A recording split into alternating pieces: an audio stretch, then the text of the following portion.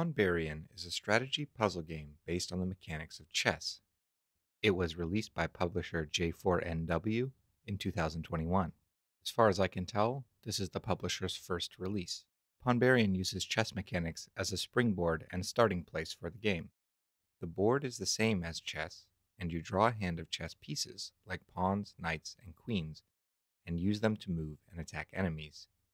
You can collect coins and spend them at shops to upgrade the cards with bonus effects like increased health or splash damage. You move through stages of the dungeon and encounter a variety of enemies with different attacks and abilities. Some are immune to damage until certain conditions are met.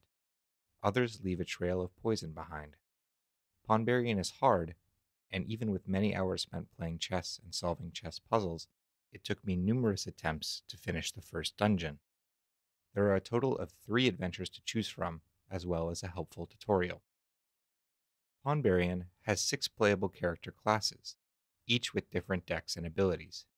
There is the Brave Pawnbarian, great for new players to start with, the Holy Knight Templar, who can use their 2 knights to gain extra energy, the Fearsome Shogun, with their powerful Dragon Drop ability, the Wandering Nomad, adept at ranged attacks, the Capizurka, part capybara, part berserker, and reminiscent of one of the game's enemies, and finally the Mystic, who uses wards for extra defense. As you complete the different dungeons with each player, you unlock chains, which can be selected to make further runs more difficult, increasing the replayability of the game. I think Pawnbarian is a good game to reinforce the movement and basic mechanics of chess pieces for beginners. It can also serve as a fresh take for seasoned players when they feel stuck in a rut playing games of normal chess. I certainly had fun using the familiar pieces but with new mechanics and interactions. Pawnbarian is good to unwind with a quick run. The game is difficult, and an average run can take 10 or 20 minutes to complete. Not that much longer from a standard game of rapid chess. When playing Pawnbarian, I am reminded that chess is perhaps the first grid-based game that I ever played. In a sense, many grid-based adventure games are inspired by, or at least similar to chess. It's nice to see a game lean into this comparison, and in a way that seems clean and effortless. I have always loved grid-based RPG games, and perhaps my love of chess is the root of this. Another interesting facet of Pawnbarian is that it is technically a card or deck building game. Your hand of pieces seems secondary to the chessboard, but proper planning and analysis is critical, just like in other games of the same genre. Deciding which cards to upgrade and when can be the difference between a successful adventure and defeat.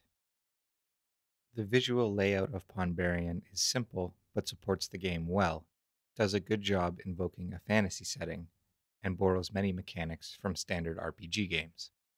When I play Pawnbarian, I am reminded of another similar game, the mobile game Hoplite. I used to play this game a few years ago on mobile, and while it is less chess-like, it has many similarities to Pawnbarian. Hoplite is also a game where you progress through floors and defeat enemies, slowly upgrading your character and abilities.